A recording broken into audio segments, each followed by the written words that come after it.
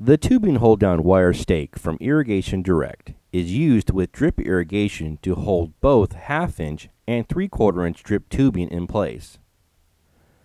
It's 8 inches in length and made with corrosion-resistant steel.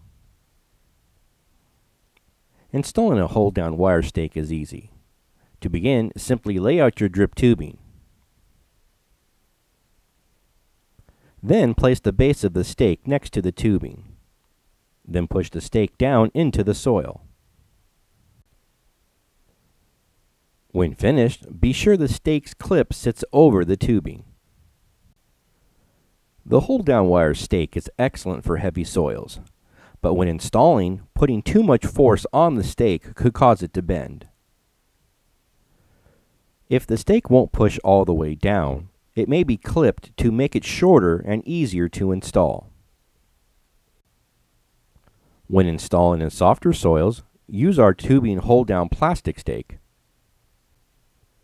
The S8 tubing hold-down wire stake is just one in a full line of professional irrigation products available from Irrigation Direct.